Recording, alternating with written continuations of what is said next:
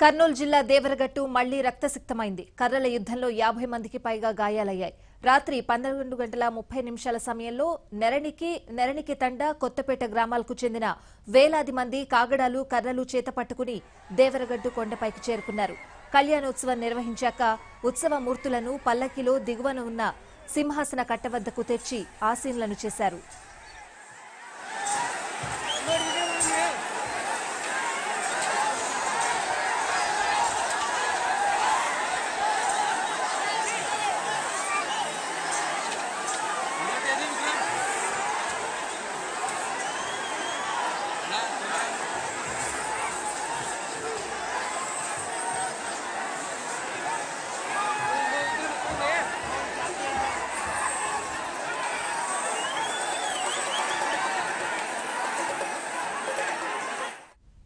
ఆలూరు, అరికెర, సుళవై, ఎల్లార్దో, బిల్లేహాల్, తుంబళబీడు తదితర గ్రామాల భక్తులు కర్రలు, కాగడాలతో అప్పటికే అక్కడ సిద్ధంగా ఉన్నారు. నెరణికి తండ కొత్తపేట గ్రామస్తులు ఉత్సవ మూర్తులకు రక్షణ వలయంలో చేరడంతో బన్నీ ఆరంభమైంది.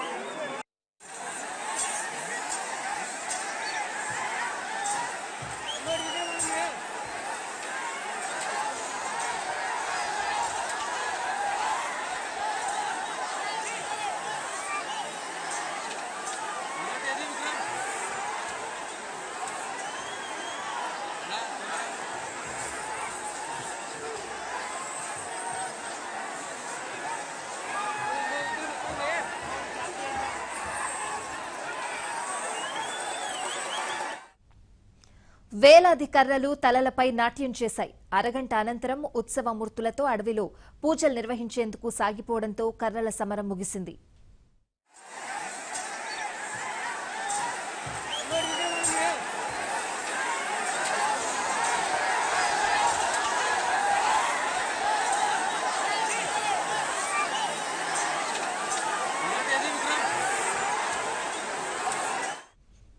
దేవరగట్టు బన్నీ ఉత్సవంలో మాళ మల్లేశ్వరుడి జైత్రయాత్ర పేరుతో జరిగిన కర్రల యుద్ధంలో పలువురికి గాయాలయ్యాయి. ఉత్సవ విగ్రహాల కోసం 3 మండలాల భక్తులు పోటీ పడ్డారు. కర్రల సమరంలో 50 మందికి పైగా గాయాలైనట్లు సమాచారం.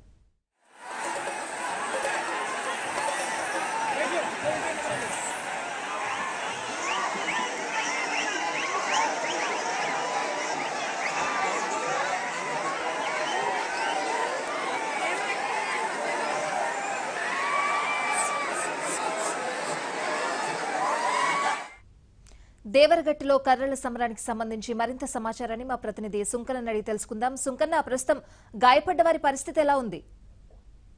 స్వాతి, ఏదైతే అర్ధరాత్రి జరిగినటువంటి దేవరగట్టు బన్నీ ఉత్సవంలో దాదాపు 50 మందికి పైగా గాయపడ్డారు. అయితే అందులో 40 మందికి కూడా తాత్కాలికంగా అక్కడే ఏర్పాటు చేసినటువంటి హాస్పిటల్లో ట్రీట్మెంట్ ఇచ్చి డిశ్చార్జ్ చేయడం జరిగింది. అయితే ఏదైతే అర్ధరాత్రి 12 గంటల సమయంలో బసవన్న గుడి నుంచి ఈ కట్ట దగ్గర వరకు జరిగినటువంటి జైత్రయాత్రలో 50 మంది గాయపడితే తెల్లవారుజామున రిటర్న్ లో మళ్ళీ జరిగినటువంటి జైత్రయాత్రలో 20 మంది గాయపడ్డారు. అయితే అందరికి కూడా స్వల్ప గాయాలు కావడంతో అక్కడే క్షతగాత్రులకు ట్రీట్మెంట్ చేసి డిశ్చార్జ్ చేయడం జరిగింది. అయితే ఈ అర్ధరాత్రి అదేవిధంగా తెల్లవారుజామున జరిగినటువంటి జైత్రయాత్రలో 3 పరిస్థితి సీరియస్ గా ఉండడంతో వారిని హుటాహుటిన 108 వాహనంలో ఆదోని ఏరియా ఆసుపత్రికి తరలించారు. అయితే ఇప్పుడు వాళ్ళ ఆరోగ్య పరిస్థితి మెరుగ్గానే ఉందని కూడా ప్రధానంగా డాక్టర్లు చెబుతున్నారు.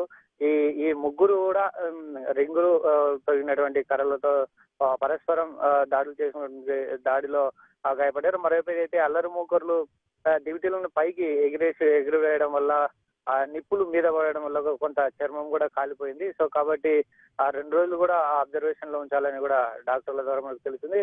మొత్తానికైతే ఈ ముగ్గురు పరిస్థితి విషమంగా ఉంది.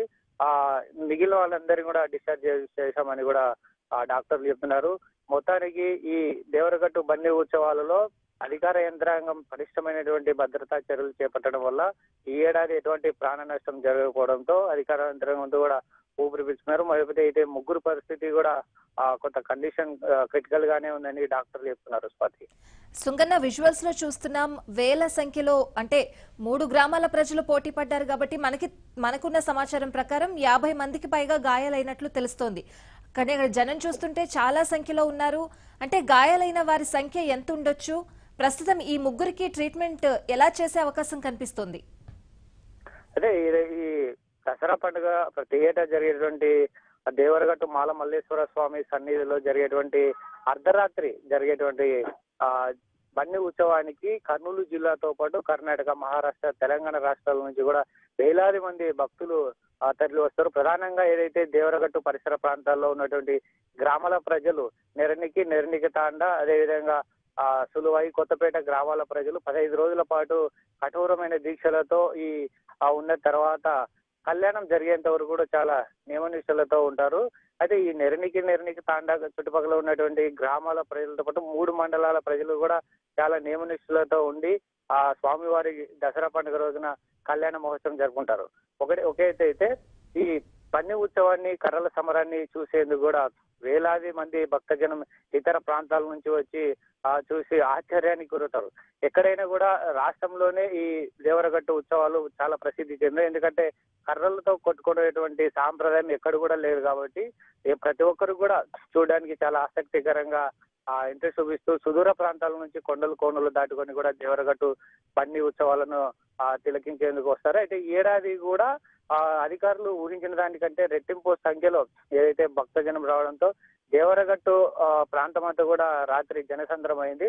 అయితే ఈ వచ్చినటువంటి భక్తుల్లో కొంతమంది వివిధ కారణాల వల్ల ఈ తోపులాటలో అయితేనేమి, ఏదైతే భక్తులు ఉత్సవమూర్తులను దక్కించుకునేటువంటి క్రమంలో జైత్రయాత్రలో జరిగేటువంటి పరుగులు తీసుకుంటూ ముందుకు వెళ్తున్నటువంటి క్రమంలో దివిటీలు పట్టుకొని, కాగడాలు పట్టుకొని, కర్రలతో ఒకరికొకరు ఎదుర్కొంటూ ఉత్సవమూర్తులను దక్కించుకోవాలనే ఆతృతలో భాగంగా జరిగేటువంటి కర్రల సంబరంలో అయితే మరోవైపు కొంతమంది భక్తులు మామూలు కర్రలను ఏదైతే అడ్డుగా పెట్టుకొని వస్తుంటే, మరికొంతమంది రింగులు తొరిగినటువంటి కర్రలను తీసుకొని జైత్రయాత్రలో పాల్గొనడం వల్ల ఈ తోపులాటలు అయితేనేమి ముందుకు స్వామి ఉత్సవమూర్తులను ముందుకు జైత్రయాత్ర ముందుకు కొనసాగుతున్నటువంటి క్రమంలో అయితేనేమి పరస్పరం కూడా దాడులు చేసుకోవడం వల్ల చాలా మంది కూడా దాదాపు 60 మంది గాయపడ్డారు. అయితే అర్ధరాత్రి జరిగినటువంటి జైత్రయాత్రలో 40 మంది గాయపడితే అందులో ఎవరికి కూడా సీరియస్ లేదు, కేవలం 2-3 సీరియస్ ఉందని అధికారులు చెప్పడం జరిగితే అందరికి కూడా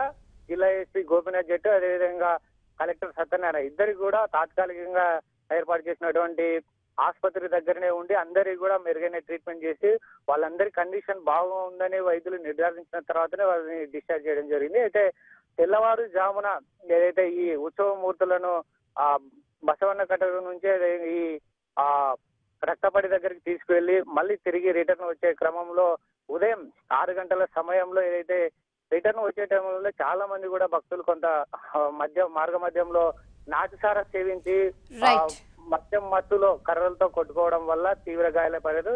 ఈ తెల్లవారుజామున జరిగినటువంటి జైత్ర యాత్రలో 20 మంది భక్తులు గాయపడ్డారు. 3కి సీరియస్ గా ఉందని కూడా అధికారులు అఫీషియల్ గా చెప్పడం జరిగింది. ఏదైతే ఈ 20 మందిలో 17 మందికి అక్కడికక్కడే ట్రీట్మెంట్ చేసి డిశ్చార్జ్ చేయడం జరిగింది. మిగిలిన 3కి సీరియస్ గా ఉంటే వారిని ఆదోని ఏరియా ఆసుపత్రికి తరలించారు. ప్రత్యేకమైనటువంటి డాక్టర్లతో మెరుగైన చికిత్స అందిస్తున్నారు. మరి ఏదైతే ఆలయానికి సంబంధించిన అధికారులు, పూజారులు అయితేనే కూడా ఎప్పటికెప్పటికి కూడా వారి ఆరోగ్య పరిస్థితిని గురించి తెలుసుకుంటున్నారు.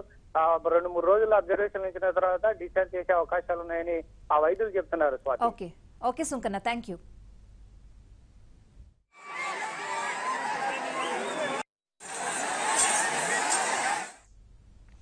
చిన్న విరామం తీసుకుందాం, చూస్తూనే ఉండండి ABN.